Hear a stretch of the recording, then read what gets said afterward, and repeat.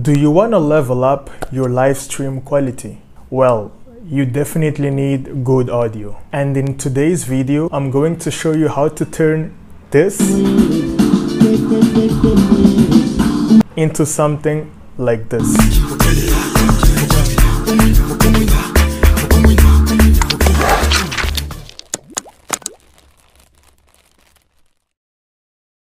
Hi guys, I'm Shek, and today I'm going to show you a simple way to hook up external audio into your Instagram, Facebook, or YouTube live stream.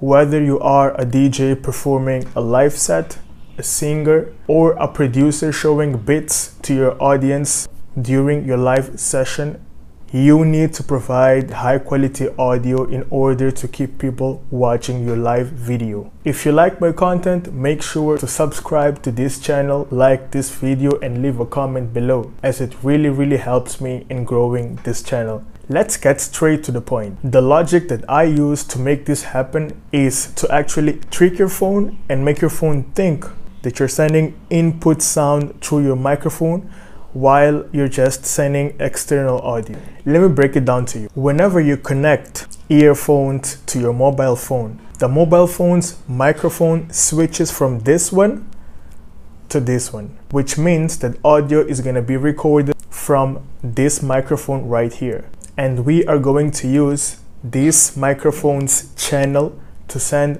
the external audio through it. In order to make this happen, you need on the left hand side the output coming from your external source, and on the left hand side you'll be having something like this. These cables are really easy to find online.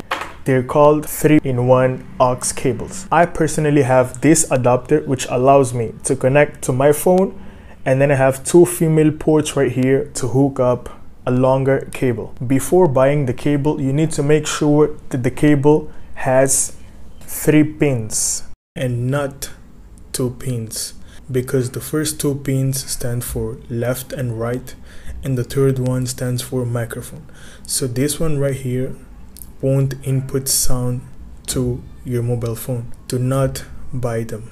If you are an iPhone user, I would definitely recommend you guys to use the Lightning adapter, as it's going to provide you better audio quality. The reason why is because the Lightning adapter converts the audio into digital form before sending it to your phone, while when connecting directly into your iPhone, it's gonna input as an analog signal. Before connecting the cable into your phone, you need to adjust your gain input. If you are an iPhone user, you can simply use this app called Voice Memos. It actually comes with your iPhone. Open this app, turn on some music before connecting the cable into your phone. Connect the cable into your phone and then start recording.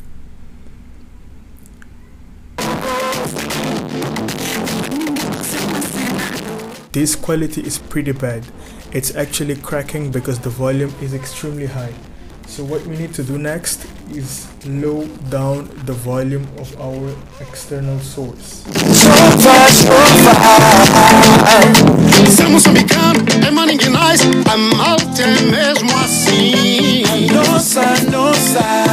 Now it's way better. As you see, we have a beautiful waveform coming in, which means that the sound is coming in with a good quality.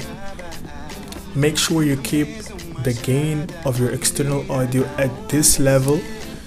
Simply close it, and now you can open any social media you want to stream on and start streaming. If you can't find a cable which has on the right hand side 3 pins to connect to your mobile phone, just leave a comment below and I'll see if I can make another video explaining how to make your own cable from scratch.